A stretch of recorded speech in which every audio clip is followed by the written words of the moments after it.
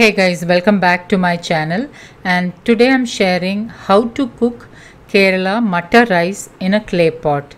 Clay is alkaline in nature, and when you cook food in clay pots, it neutralizes the pH balance of food and hence acts as a natural detox. Also, the mud contains all the possible vitamins, even vitamin B12. Cooking in clay pots retains all the nutrients of the food, hence food is much tastier and healthier. Kerala Matta rice, also known as rose Matta rice, is grown in the fields of Palakkad district of Kerala.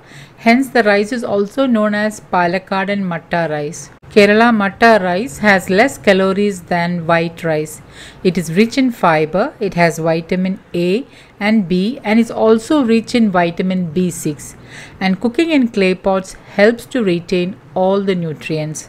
Matta rice takes slightly longer time to cook than white rice. So today I am sharing my way of cooking Matta rice.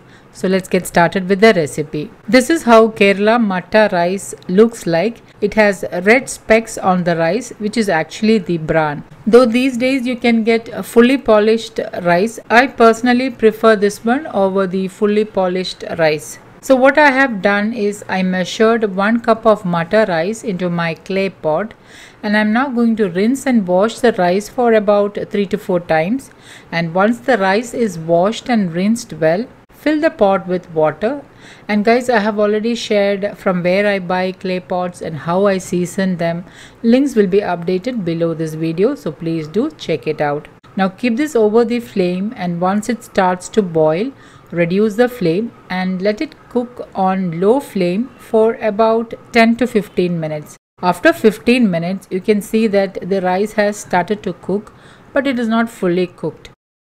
And now I'm covering it with a plate, and I'm keeping something heavy like a dosha tawa or a cast iron pan like the one I'm using, and then turn off the flame and keep it like this for about 30 to 35 minutes. What I generally do is I do this process by around 11:30 a.m. so that by lunchtime rice is ready.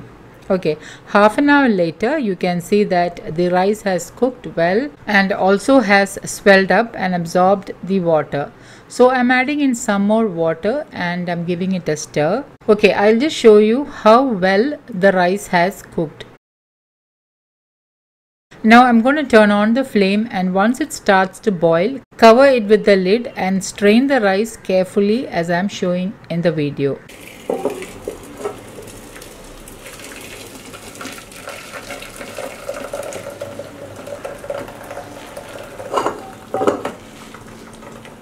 Keep it like this for about 5 to 10 minutes so that the water is completely drained off, and then you can serve the rice.